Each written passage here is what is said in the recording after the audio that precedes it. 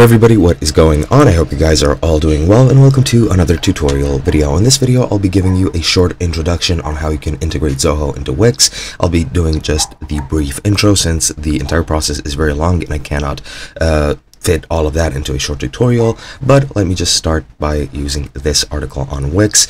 I could show you possibly in person, however I don't know what I'm doing that well, and I don't want to risk it confusing you guys by accidentally going somewhere that I'm not supposed to and just jumbling my steps. So to start, what you need to do before you start setting up the package is you need to create a Zoho web app. Of course, that does include you creating a Zoho account if you don't already have one. Then you need to open the API console for Zoho and then click get started once you log into your account, and then click on this box here, which is server-based applications. Then you need to enter the client name for your web app. The client type will already be filled out. You need to enter the homepage URL and the authorized redirect URLs.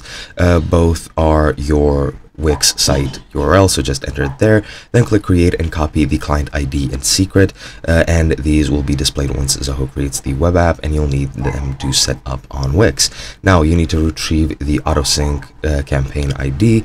You need to go to the CRM and go into the overview page for the campaign, and then you need to copy the campaign ID, which looks like this, and the ID is the final section of the URL that appears at the top of your browser. Now on Wix, what you need to do is need to open up the Wix secrets manager and add these following secrets, and then after that there is a whole wide variety of configuration that you're supposed to do.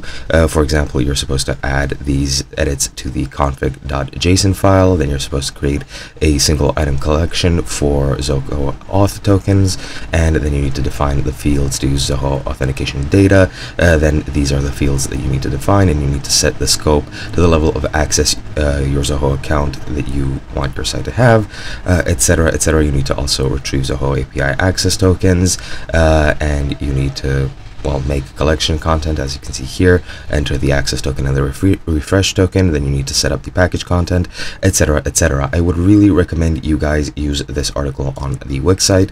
This is on the Wix dev site. It's literally just called Zoho integration. I do recommend you check it out since there is a lot of fine data that you need to go through step by step, and I don't want to risk confusing you guys. But yeah, that's pretty much it. Hope you guys enjoyed, and I'll be seeing you guys in another video.